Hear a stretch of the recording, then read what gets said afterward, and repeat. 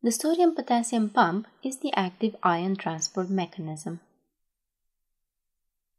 The pump transports free sodium out of the cell and brings 2 potassium into the cell against their concentration gradients using ATP energy. The sodium-potassium pump is the main target for cardiac glycosides, like digoxin. Digoxin inhibits the pump by binding to an allosteric site.